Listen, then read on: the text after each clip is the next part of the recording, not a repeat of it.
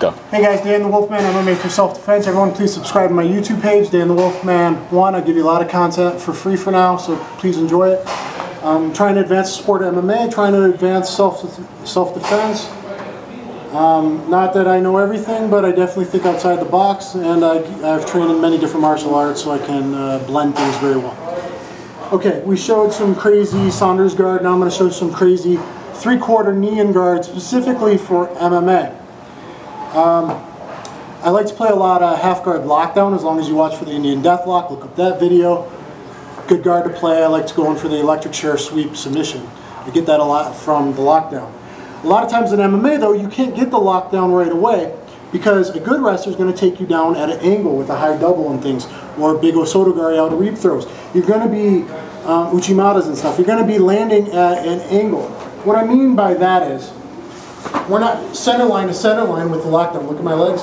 So here's a nice pinching knees lockdown that hurts him. Okay, he's almost ready to tap. But a lot of times in MMA, you land more like this. Okay? I don't like playing the typical Jiu-jitsu triangle guard. But when you get taken down, you have to play this sometimes because you can't hip in to get the lockdown. Also, this guard is good not to stay there in this loose kind of meant for gi guard, but it's good to be able to transition into what I call the 3/4 knee-in guard. Guys do use this in gi jiu-jitsu, but I'm showing you how to apply it in MMA. I can push off, hip out, boom, here, and lock my feet together. Okay? This is a 3/4 guard. It's not a half guard. The reason why is it locks his hip. Okay, try to push it in. Try to reach me with the punches. Boom, boom. Okay, and then I can underhook and I can go to deep half sweeps and everything else. This actually, he's killing him. The next 10 minutes are going to kill him. Scoot this way a little bit. 3/4 knee-in guard is actually that. It's almost a full guard because I lock his hip. I have very good hip control. In the basics, I can keep him far, I can keep him close, I can use his energy from a punch to go from far to close to get deep half sweeps to get everything else.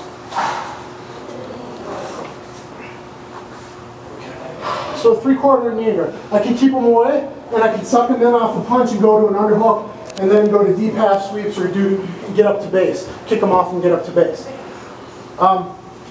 From here, I can just hit him from my back with windshield wiper hits. Okay? If I can get wrist control on the forearm, you need to come to this angle sometimes. Move around a little bit sometimes. Sit up. Just open up your base. And then sit up. Here. Okay, if I can get near wrist control, this wrist control, I can windshield wiper hits. Okay, if he comes down to me, I can do rear elbows. Okay, so come down. I can do rear elbows. If he leans back from windshield wiper hits, so lean back like you're tired of getting hit, I do this, and then I do a hip in sweep. I lock his hip, I push. Careful, careful. You okay? Yeah. Boom, I took him over. I got a beautiful sweep. Sorry. Boom, and I pass and everything else from there. Because of his leaning back from the hits, that's why this guard is great for MMA. Alright? So I do the hip in sweep. Okay, and all it is locking his hip, getting your base, and hipping up and in. It's very simple. He's a big guy. Yeah, he's actually weighing more than me this past few days. Okay, so from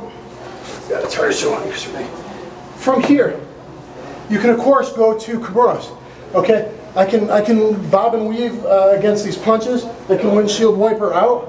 Okay, and bleed punches and cover if I need to. I can extend him so he can't hit me, and I can hit him. That's very good. I'm controlling the hip, basic guard philosophy, and then I'm sitting up on a Kimura. From the Kimura, I can hit. I can actually tap him out in the 3/4 knee guard. Okay, here. Okay, the 3/4 knee guard also lends you to dive in. We're here fighting whatever to dive in for leg locks and for deep half sweeps, for electric chairs, and everything else. Okay, so all your deep half sweeps are there. You can, so you can do a lot. If you got wrist control, you can pound the guy from bottom. That's great. Okay, sweaty wrist, sit back, relax. Okay, here. So I control him here and I push that knee into him.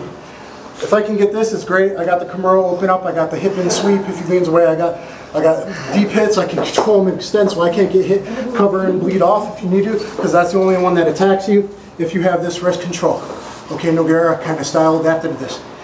If you have this wrist control, if you can manage to get this, then you can do an arm pass, arm drag. Wrist pass to wrist pass. Pass this around and through. Open up your guard. Do gift wrap to over here. Okay, then you got gift wrap. Keep some posture. Okay, gift wrap. Then I do a reverse lockdown. This is reverse lockdown. Because I'm at an angle, it works. Reverse lockdown when you're center spine to spine, center line, doesn't work so good. But on the side, reverse lockdown is great. Look at my legs, get a really good, go on the other side, really get my legs. Okay, so here's my reverse. I can pinch and extend like usual. Here's my reverse lockdown. Okay, so here I end up with an arm pass, wrist to wrist pass, look at over here on his head. So the gift wrap over here. From there, I can just pull him and manipulate him. Okay, that's always good. I can do stuff like this and pull his elbow in. Okay, I can cross face his nose. I can go for the exorcist crank here, and then finish with my exorcist crank like Aoki wanted dream with. Okay, you can do the same thing if I end up with a wrist pass gift wrap to under the armpit. Now it's even better for the exorcist. Okay, I can pull this, control this man, and get the exorcist. Okay, you can go palm, you can do one-handed, extend, you can go palm to palm. You could do rear naked choke Aoki style if you want to do. You could have his face sideways, start putting pressure on the face crank, put that bone in his wrist, and then you can torque him. Because I have this reverse lockdown, some brand new stuff, guys. Okay, let's show that again. Sorry, I'll go really slow. Bear with us, Christian, you're advancing the sport. Okay, so here, if I can get this wrist, okay, of course the other one's free to hit, but I gotta watch out for his hits, but I can pass wrist to wrist, suck him in with the guard, with the legs, see that? That's gonna help pass this to get to gift wrap, or the gift wrap. You gift wrap Hicks and Gracie style, go to the reverse lockdown, and then you go for the exorcist. If you want to do with the reverse lockdown, you can pull things off in the twister position. Whitey Bravo's famous for it. Look in the old Jiu-Jitsu book. Bruce Lee sketched Gene LaBelle's drawings of doing the wrestler's guillotine. You can go to baseball bat. Okay, you can push that there, and you can start working these kind of things. Okay, it's a baseball bat in the ribs, elbow in the ribs, pass it behind the head, do the rock. Okay, and then hand to hand, do wrestler guillotine neck crank. From there, you could also go to the truck position, do banana splits, pull on his knee, do the crotch ripper, go here, put your head over here. That's a better position. Here, stretch this out. From there, bear with me, Christian. Pull this way a little bit. If you end up in this position, you can then pull this to you and do a reverse toe press. Okay, relax your foot, push your foot down. So I'm actually going to bend it this way. I'm just letting you do it. I put this foot to this foot, and I do a leg press. I can leg press over 1,000 pounds. His foot, his ankle isn't going to handle the reverse toe press. That's all from the gift wrap reverse lockdown position. You can get to off of a punch and the 3/4 guard. Okay. You can also do arm drags. If you're inside position, you can arm drag to all these different positions. Okay, so you can go here, here, suck them by, and just take the back. All your various ways of regularly taking the back are there from basically an arm drag like you do from butterfly guard. Marcelo Garcia type stuff. Okay, so you can go arm drag. There. So if you get inside here, you're blocking in here. Anytime I get in there, you can go here and arm drag. And I got a deep hook, and I got here, and I start working my way to the back. Then you rear naked choke and all that stuff, short choke, whatever. Flatten them out if you can, get on top of it. From a punch, the 3/4, okay, 3/4 knee and guard, locking his hip. I can extend him, I can suck him in. If he throws a right punch on my face, you put a frame up, picture frame, and pass, roof block. Like roof block in Cali stick fighting. Okay, so I need it, punch, I need it, to take the energy, adapt it, and pass it by. You can get the back from there. You can get gift wraps from there, right there. Okay, then I might go here and do reverse elbows, watch the back of the head, referee, okay, working here, stretch them, whatever. From the punch. Okay, in there, give me a fast punch.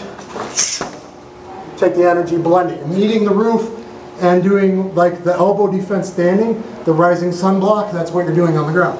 Okay, so look up that video, the elbow defense video. punch rest again, punch action, punch at my chin, no, it's too bad. Actually punch my chin, boom, I go here. Maybe he leads me to the gift rep. There's a short choke, one-handed short choke. Boom. So he's gonna lead to different stuff. And then I put in the reverse lockdown, I got the gift rep, stretch him out, do the face crank, exercise crank. Boom. If he gave me that arm, you can go here, baseball bat, whoa, almost lost it, to the pass, to the wrestler's guillotine twister. Stretch him out, to the truck position, crotch rippers, stretch him out, to here, crotch ripper, banana split, stretch him out, to reverse toe hold, toe press. Sorry, there's a lot. I'm like crazy with this stuff, it just all came to me one night. Standing up. Okay, standing up to base. Okay, let's look at getting the deep half too. If I'm in here, anytime you're away, you can block, get away from his hits and you can hit back, but then you can suck his hips in. And if you can suck his hips in, get the underhook, you can dive to deep half sweeps, you could go to the back, you could just open up to base because you got that underhook here, push off with your knee, extend with your shin, get up to base. Pride rules, kick him in the head, but you'll see, guys. Okay, so you see with that underhook, you can do all your half guard get-ups from the 3/4 knee and guard. That was from, I don't know where we went from that. Was that from a punch? Oh, by sucking you in. Okay, so you can suck the guy into the underhook and then get up from base there. You could just be blocking here and taking hits and sick of it, and you can kick him away. It's better to have an underhook, but even if you just had like face control, inside neck control, you can kick away, round kick style with your shin. Bam! Then boot to the chest. Bam! Kick off. Get up to base. Back to banging. Maybe even goes to his back and I get on top. So round kick and then boot, especially if you don't have the underhook, you're going to have to boot. If I suck him in, I get this underhook, then it's a different story. Then I can jack him up this way, get out this way. Okay, your typical half guard get-ups or against the cage get-ups you see everyone do with the underhook from a half guard, from a lockdown or whatever. From any half guard, really. That underhook's key.